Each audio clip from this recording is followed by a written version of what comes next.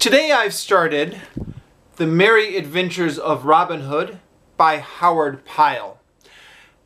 I do feel a little guilty starting this because it breaks one of the rules that I've been trying to be strict with myself on, which is don't start new books until you finish the books you've already started reading.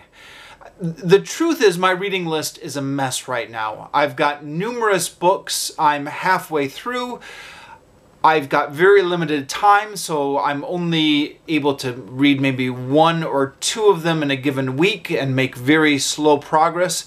And I'm just trying to clean up my reading list before I start something new. But I was at home and I took my books out of my backpack to film some videos, and I forgot to put them back in my backpack when I went to work. And then there I was at work without anything to read during my lunch break. And I've got a 2-hour lunch break in which I try and get away from the computer because really trying to cut down on screen time. And I had my phone with me, but I didn't want to spend my lunch looking at my phone because, again, screen time. And there's a library at the school I work at that I have access to. It's not a huge library, the selection is limited, but even within that limited selection, there's all kinds of books that are interesting. And so I thought, okay, I'm going to pick up another book for lunch break, which means I'm going to be starting another book, but I tried to steer myself towards a book that was relatively small and hopefully I won't be reading this for too long. I'm a slow reader, so even a small book like this could well be a month, 2 months, depending on how busy I get. But it looks like it's very readable. This is a book about Robin Hood. Now, everybody knows Robin Hood. I mean, everybody knows Robin Hood. I read a couple of Robin Hood books as a kid, like the comic book classic type books. And was interested in it, and I have been meaning for years now to try and revisit some of the older source material on which the Robin Hood legend is based on. Well, sorry, the Robin Hood legend is probably based on oral tradition, but sorry, some of the early literature in which the Robin Hood legend came down to us. Now, I was on Wikipedia looking at this just before filming this video, and it sounds like this may be one of the first books about Robin Hood. This was published in, actually I forget when, I was just looking at this on Wikipedia, I think maybe 1893. I don't think it actually says in this copy because this isn't the original edition. But yeah, I think it said 1893. And apparently, the impression I get from Wikipedia, and I've not researched this thoroughly because I just picked this up today at lunch, but the impression I get is this was one of the first books about Robin Hood. So there had been ballads before, ballads and poems about Robin Hood, but this was one of the first books, or the first book, to make all these ballads into one comprehensive story. Not counting Ivanhoe, because Ivanhoe was a different story that involved Robin Hood. I think I've not read Ivanhoe.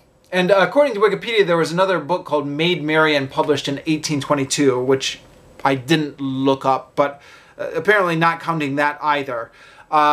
This was apparently, somebody correct me if I'm wrong, apparently the first book about Robin Hood, and Wikipedia credits this with making Robin Hood popular in the United States, which I guess maybe led to the Errol Flynn movie some 50, 60 years later.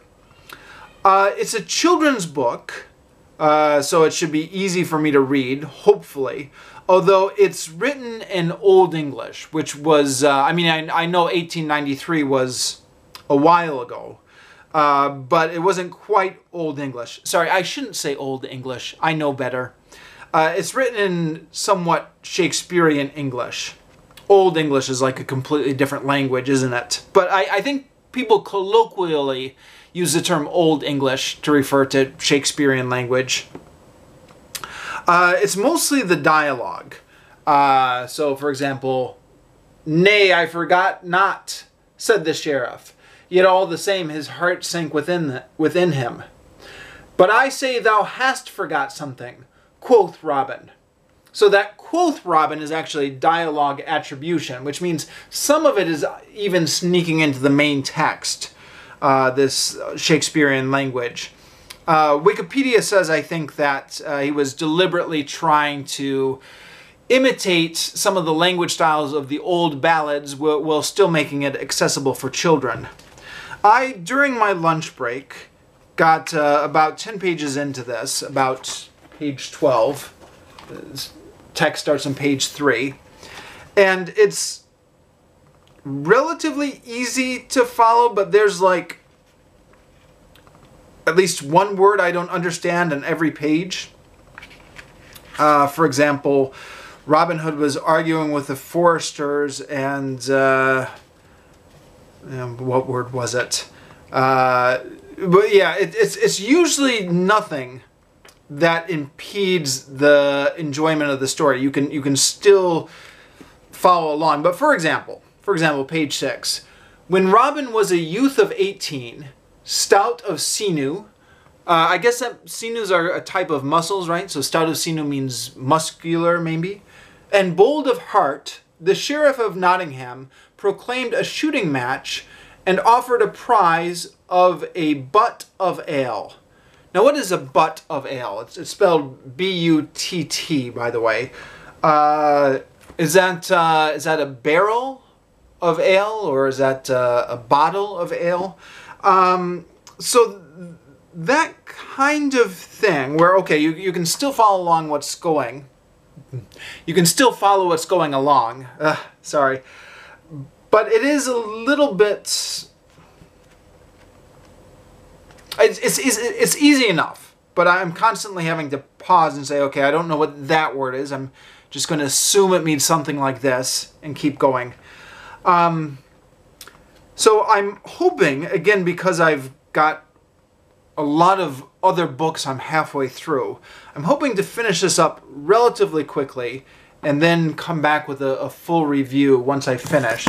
Let me just grab the camera here and show the book. So the book was written by Howard Pyle, who apparently, again according to his bio, also worked in art and illustrations. But interestingly enough, he doesn't illustrate it himself. The illustrator is Scott McCowan, who created a 2002 exhibition. So Scott McCowan is alive nowadays. So this is like a new printing. When was this edition printed? Published in 2004. So yeah, I don't know if there would have been different illustrations in the original. I'm assuming Howard Pyle didn't illustrate them himself, or would have said. I don't know. Who knows? But yeah, anyways, this is the book. It should be, hopefully, a light and quick read, even given the fact that I'm a slow reader. And then I'll pop back with another video to review it once I finish it off.